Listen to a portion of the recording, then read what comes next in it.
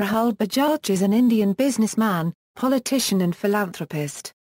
He is the chairman of Indian conglomerate Bajaj Group and Member of Parliament.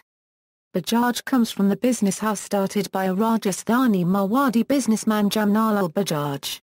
He was awarded the third highest civilian award Padma Bhushan in 2001.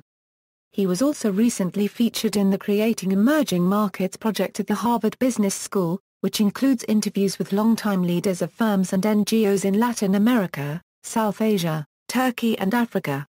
Education and career. Rahul Bajaj is an alumnus of Harvard Business School in USA, St. Stephen's College, Delhi, Government Law College, Mumbai and Cathedral and John Knowles School.